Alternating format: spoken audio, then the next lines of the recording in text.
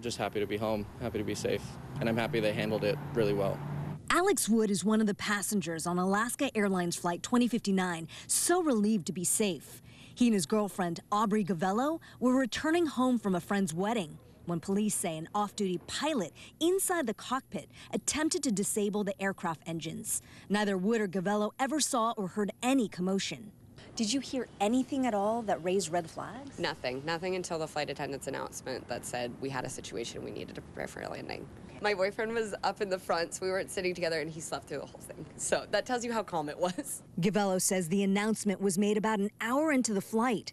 Then she saw flight attendants walk the suspect past her. I saw zip ties during, which was confusing because they had told us it was a medical emergency. Gavello says at the back of the plane, a flight attendant tried to calm the suspect, telling him, "You're going to be okay."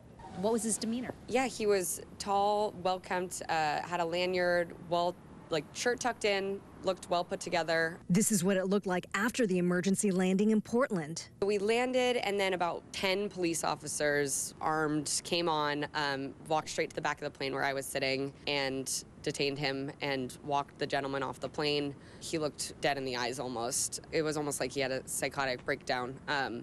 And then the flight attendant got back on and told us he had a mental breakdown. Wood and Gavello both say this experience has raised some big concerns. With all love and respect for people dealing with mental health issues, it's a scary moment for all of us.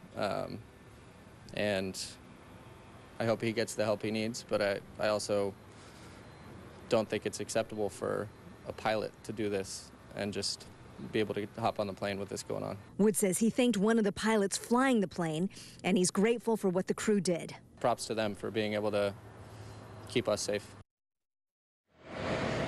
Alex Wood and Aubrey Gavello both got back here to SFO around midnight after an emergency landing in Portland. Now, both of them never had any indication of what truly went on until they got home and they read about it online hours later. Live at SFO, Suzanne Fawn, ABC 7 News. Suzanne, thank you.